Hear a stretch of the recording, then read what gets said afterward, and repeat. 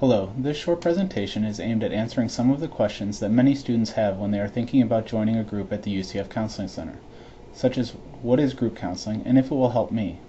We will also discuss some of the misconceptions about group therapy and the process of joining a group offered through the Counseling Center. What is group therapy? Many of the personal problems we face stem from our past and present relationships with others and how we feel about those relationships. When our relationships aren't what we would like them to be, we may experience feelings of depression, anxiety, and self-doubt. Group therapy gives us an opportunity to sort out questions and concerns we have about our relationships and ourselves. In a therapy group, approximately 6 to 10 students meet with one or more group leaders, typically once a week for 75 minutes. Group members talk about a variety of issues and concerns. The primary task of members is to learn as much as possible about the way they relate to each other. This learning occurs through sharing perceptions, thoughts, feelings, trying out new behaviors, and giving and receiving feedback. Thus, groups have an interpersonal focus and are especially appropriate for individuals who are interested in working on interpersonal concerns and relationship skills. Why would someone join a group instead of individual counseling? Your therapist may refer you to a group if he or she feels that your needs would be best served in a group atmosphere. Sometimes this results from matching a specific concern with a topic-oriented group designed specifically to address this problem. Group therapy may also help individuals deal with a relationship or family concern, communicate more effectively, express feelings, adjust to college life, overcome shyness, develop assertiveness, or make friends. Group therapy is often the most direct way to provide the type of contact needed to work on these issues. How would a group benefit me?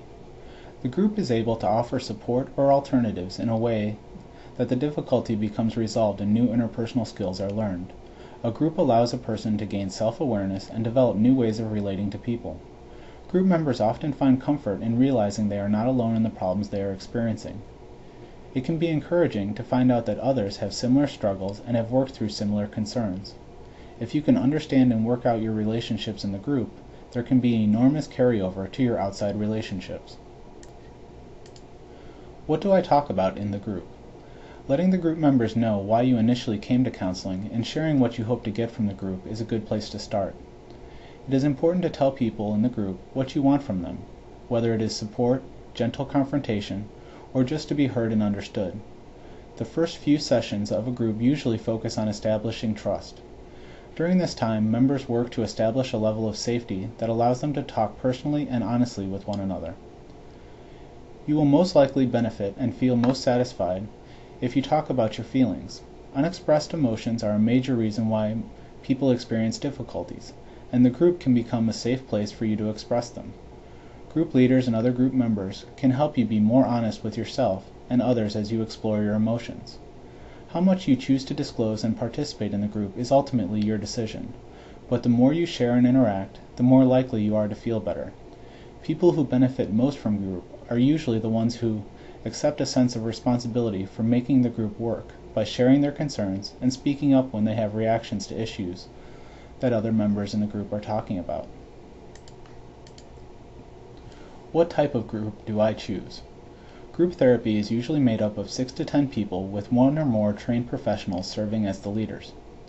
There are various formats that groups can have and they vary by semester. Groups are either classified as support or therapy focused. Support groups are usually focused on giving members support and encouragement through a shared group concern or issue. Therapy groups are more focused on self-exploration and awareness of interpersonal dynamics, thoughts, feelings, behaviors, and reactions, to change an interpersonal concern. Groups can be themed or non-themed. This means that either a group focuses on several interpersonal issues and dynamics, or they may be specific and focused on a single issue or theme. Groups can be structured or non-structured, or both. Structured groups follow a set protocol and have interactive exercises that may start discussions. Non-structured or process-oriented groups focus on group issues that emerge as members disclose personal information. Members focus on giving and receiving feedback and becoming more aware of their own interpersonal dynamics. Lastly, groups are either open or closed. Open groups are usually ongoing groups, and they let group members join throughout the semester. Closed groups only stay open until a certain time during the semester, and then no additional members will be added throughout the course of the semester. When you meet people for the first time, it is hard to know what to say and how much to trust them. Trusting is a process that develops as group members take risks and increasingly share more of themselves. It helps to remember that groups are usually small and that other group members are usually struggling with similar concerns. Letting the group know that you are uncomfortable can be a first step, and often promotes a useful group discussion about the issue of trust among its members. All group members are expected to respect the confidentiality of the group.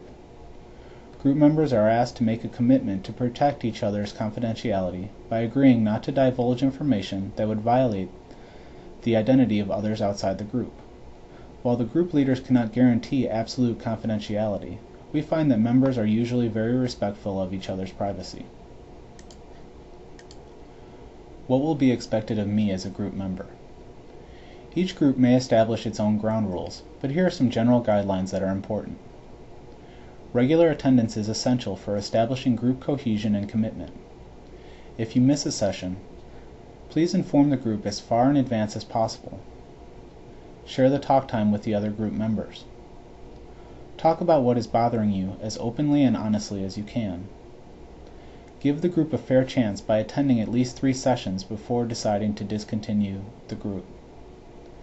If you decide to leave the group, attend a final session to say goodbye to the other group members.